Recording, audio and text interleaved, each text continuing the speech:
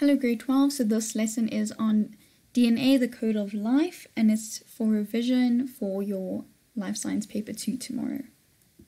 Okay, this is just the department's guidelines. Okay, so in introduction, we have the structure of the nucleus. So this is now a nucleus. Here we see the nucleopore, the nucleoplasm with free-floating nucleotides. And then there's chromatin network, which unwinds to form chromosomes during interphase of cell division. Then we get the nucleolus, which contains ribosomal RNA. We have the nuclear membrane, and it is a double membrane, which is continuous with the endoplasmic reticulum. And that is the blue part here. And on the endoplasmic reticulum is these little red things, which are called ribosomes. Then we get two kinds of nucleic acids. We get DNA, which is deoxyribonucleic acid, and RNA, ribonucleic acid. And DNA and RNA are made up of nucleotides, and nucleotides are monomers. And monomers are building blocks. So if they ask you what are the monomers of nucleic acids, you say they are nucleotides. And each nucleic acid is made up of a phosphate portion, a sugar portion, which is this pentagon here, and then a nitrogenous base. So this whole thing here collectively is called a nucleotide. And then in RNA you also get a phosphate portion, the little pentagon sugar portion, and then the nitrogenous base. And in DNA the sugar is deoxyribose sugar, and in RNA it's ribose sugar. Then we have the thymine there and the uracil there for DNA and RNA. Then DNA. The location of DNA, we find it in the nucleus in mitochondria and then in chloroplasts in plants. The structure of DNA, it's made up of 4 nitrogenous bases, and they are split into purines and pyrimidines. Adenine and thymine form complementary base pairs, that's why they are on the same orangey red color. And guanine and cytosine are complementary base pairs, and that's why they are in the same color. The above are complementary base pairs held together by weak hydrogen bonds. The sugar molecule of one nucleotide pairs to the phosphate ion of another by sugar phosphate bonds. So the bonds between complementary base pairs are weak hydrogen bonds, and the bonds between sugar molecules and the phosphate ion of another molecule are sugar phosphate bonds. And this forms the ladder-like DNA molecule, which twists so that one strand coils around the other to form a double helix. The functions of DNA is to control protein synthesis and transmit hereditary characteristics from parents to offspring. And then we get genes and non-coding DNA. A gene is a small portion of DNA which carries the genetic code for the formation of a particular characteristic and that codes for proteins. Whereas non-coding DNA is basically the opposite of a gene because it does not code for anything. So it does not code for a specific amino acid. Then we get the history of DNA. We have 4 people: Rosalind Franklin, Maurice Wilkins, James Watson, and Francis Crick. Rosalind Franklin and Maurice Wilkins worked together, and James Watson and Francis Crick worked together. And Rosalind Franklin saw that DNA was a double helix structure because she took X-ray diffraction pictures, and she died from cancer in 1958.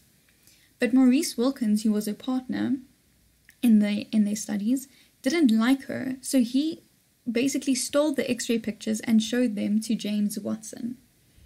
And James Watson and Francis Crick were also doing studies on DNA, and they saw that there are similar amounts of cytosine and guanine, and adenine and thymine. So they called them complementary base pairs because they figured that these two must join together if they have similar amounts, and then adenine and thymine must join together if they have similar amounts. So they saw that complementary base pairs function in the replication of DNA. And because of the pictures that they got from Maurice Wilkins, they were able to make a model of DNA in 1953 which had a double helix structure. And the 3 of them won the Nobel Prize for their model because at that point Rosalind Franklin had died. So they basically stole her work to come up with their model, while Maurice Wilkins did. Okay, and then we get RNA, which is ribonucleic acid.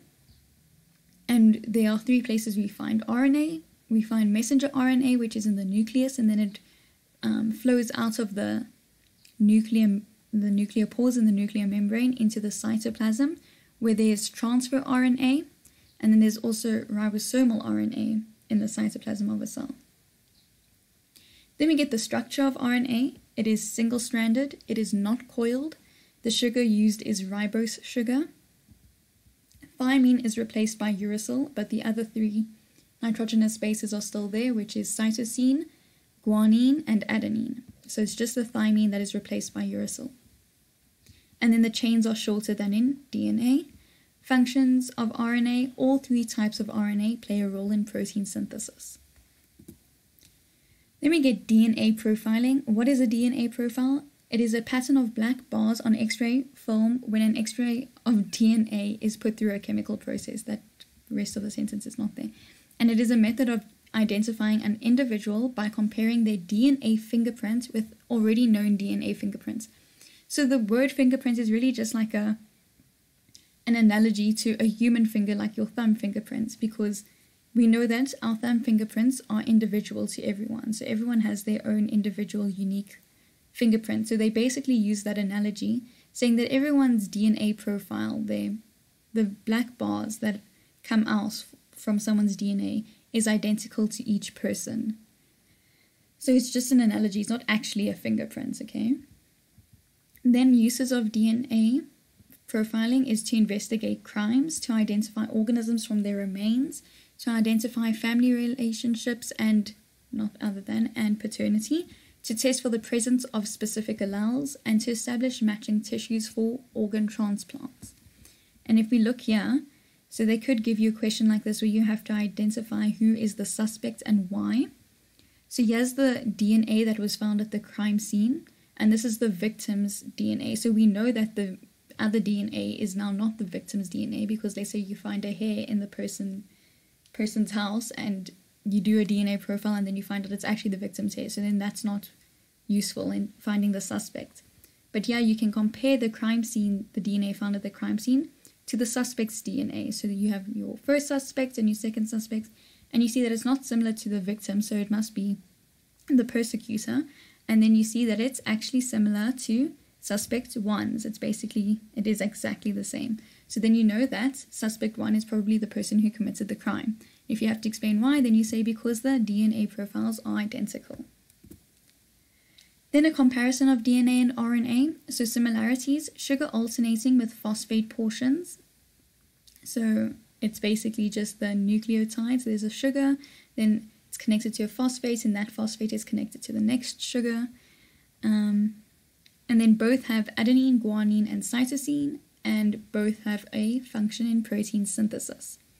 Then the differences of DNA and RNA. DNA is found in the nucleus and mitochondria, whereas RNA is found in the nucleus, ribosomes, and the cytoplasm. Then DNA is a long molecule and RNA is a short molecule. DNA is double-stranded, whereas RNA is single-stranded. DNA has deoxyribose sugar, whereas RNA has ribose sugar. And then DNA has the nitrogenous base thymine, and that is replaced by uracil in RNA. Then we get to DNA replication. We need to know when it takes place, and it takes place in interphase of mitosis. We need to know where it takes place, and it takes place in the nucleoplasm of the nucleus. Why does it take place? For chromosomes to have identical information so mitosis can take place, and it equalizes the reduction division. So it first doubles up before it divides. Otherwise, if you just start dividing immediately, you're going to have half the amount of chromosomes, and we don't want that in mitosis. Okay, and then we get to how. So you must memorize this. It's likely to be asked and is very easy mark. So in the nucleus, the DNA double helix unwinds. The DNA then unzips. So it first unwinds and then it unzips, okay, to expose the nitrogenous bases. Each original strand serves as a template for free-floating nucleotides which are in the nucleoplasm, and they come attached here to these. So they attach using complementary base pairs. Therefore, genetically identical DNA molecules are formed, each consisting of one original and one new strand, and enzymes control the process. So it unwinds, then it unzips, the hydrogen bonds break, exposing the nitrogenous bases. Free-floating nucleotides in the nucleoplasm come join along here using complementary base pairs.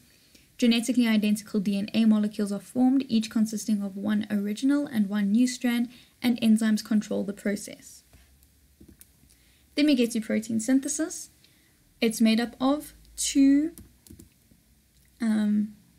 processes. The first one is transcription, and the next one is translation. I always think of C comes before L, translate. So C comes before L, so that's how you know transcription is first.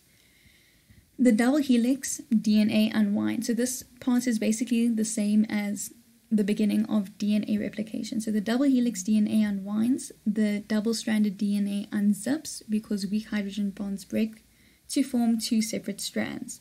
One strand, only one now. In DNA replication it's two, but here only one strand is used as a template to form mRNA. Using free RNA nucleotides from the nucleoplasm. Why? Because now uracil must come here and attach to the adenine. The mRNA is complementary to the DNA.